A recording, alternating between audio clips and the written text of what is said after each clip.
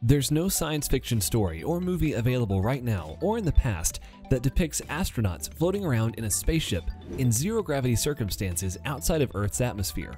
The notion of artificial gravity in these spaceships is so ancient that it's now a fairly basic feature to the movies of this genre. Unfortunately, due to the nature of fiction, it does not accurately represent modern space travel. In reality, the notion of artificial gravity has not yet been effectively invented. Hence, all space travel involves the crew floating around their spacecraft once they've escaped the Earth's atmosphere and gravitational pull. While it may appear to be exciting to bounce around from one location to another in the spacecraft, there are several health repercussions, some of which are serious. The good news is that the successful creation of artificial gravity may just be around the corner, thanks to the efforts of the brilliant billionaire Elon Musk. So what is the strategy for achieving artificial gravity? What impact will it have on space travel as we know it? The answer to these questions will be covered in the video, so stay tuned. Gravity is something that affects every person and everything you interact with. It seems silly to even ask what it is, but the knowledge of what gravity is and its importance are essential. So here they are. Gravity is a fundamental force that attracts objects with a mass towards one another. The bigger the object, the more mass it has. The more mass it has, the more it will attract other objects towards its center. The huge planet Earth has more mass than can possibly be imagined, and therefore, a whole lot of gravity. The force of gravity does decrease with distance though, and so the further one gets away from the large center of mass, the weaker the gravitational pull one feels.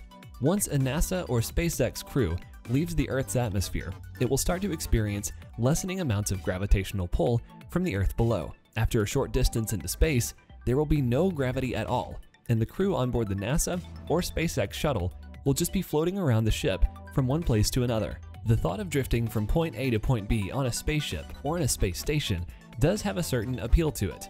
Admittedly, it's a pretty cool experience, but longer-term exposure to zero-gravity conditions can have a serious effect on the body. For one thing, bones and muscles will weaken significantly when they're not experiencing gravity, due to them not having to work as hard as when gravity is pulling them down. The lack of use and even exercise of these bones and muscles make them weaker over time. Also, bodily fluids don't flow normally without gravity and can collect in parts of the body if one is not careful. This can result in pretty serious damages to the organs of the body, including even leading to a loss of hearing, among others. These kinds of effects put a damper on the excitement of the experience of drifting in zero-gravity conditions. For one such as Elon Musk, whose plan is to settle humans permanently in Mars, which will subject his crew and customers to a longer time spent in transit on a Starship, floating around in the ship, and making themselves vulnerable to these complications, is not an option. The journey alone to Mars will take at least 4 months, more than enough time for the people on the ship to begin to feel the impact of life without gravity. And the planet only has 40% of Earth's gravity. This is not good enough for crews and passengers to make a full recovery from the damages done to their bodies' systems during the journey.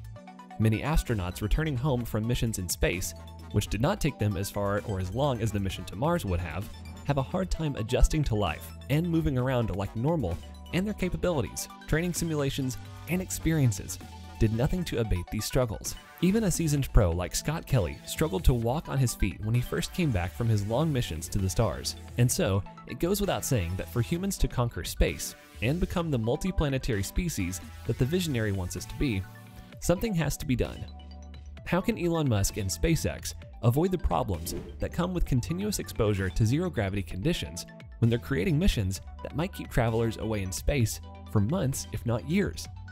A recent tweet regarding this by a concerned follower asked Elon the question, has SpaceX considered tethering 2 cruise starships to create artificial gravity on the way to Mars and beyond? Musk's answer was a simple yes. How would this work then? More importantly, would it even work? Yes, this is a viable option for the Starship. It would follow the concept of the von Braun wheel for a space station that would create artificial gravity by its spin. If you've ever been on a fair ride that spins around, for example, those spinning teacups, then you've had experience with this idea. The idea is termed centrifugal force. It's the force that pulls you to the outside edge of the ride as it spins and spins. Now imagine the same effect on a much larger spinning vessel, and you can even start to understand how this would create the effect of gravity for the journeying astronauts, even in deep cold reaches of space. While this is a viable option, it will prove quite difficult to construct and even harder to operate. It could be used for a space station, but with a spaceship, most unlikely. For instance, SpaceX's Starship is obviously not designed like a spinning sphere, and it can't be altered easily.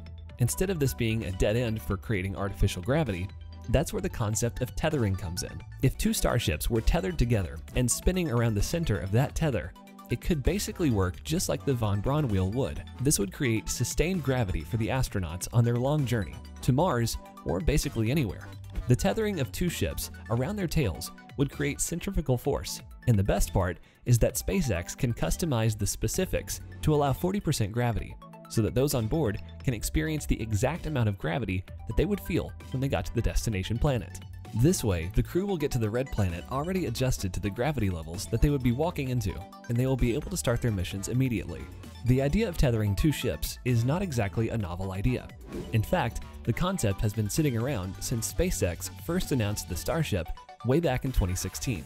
Many people have seen this as the most probable, safe, and effective way to deliver artificial gravity, as it seems like it follows the basic laws of physics. It also seems like the fastest way to get the results that Elon Musk and his SpaceX team need. But there have been no tests done on this method for artificial gravity. The last known experiment was done by NASA in 1960, but it was not very intentional and has not been worked on since then. This therefore means that no one, not even Musk, will know how well this is going to work in reality. This perhaps lends credence to why Musk's tweet concerning this idea was so short and lacking in substantial details. At the moment, the most viable option is really the only working option that SpaceX has right now. Beyond the lack of practical information regarding the possibility of success of this method, the cost variable involved in this option could also be the reason why Elon Musk seems to be hesitant to take this route. The creation of one Starship costs an awful lot in time, effort, and resources. And to imply that SpaceX would have to make two of these marvels for an even longer journey, the budget for that would definitely be not cheap, to say the least. But unless Musk's team comes up with a better, smarter method for creating artificial gravity in space that they desperately need, they'll have to find a way to foot these impending bills. As Elon Musk and SpaceX create vehicles and vessels that will potentially take men further than they've ever reached, they also need to contemplate how they will give these brave men and women that will go on the journey a solid footing that they need to get there and back safely. The concept of artificial gravity is something that astronauts have studied and long to have in the nearer rather than later future. And when it does come into reality, it will truly change the world of space travel as we know it. Leave a comment in the comment section on what you believe would be a significant impediment to translating this brainstorm of an idea into a real space operation involving real lives.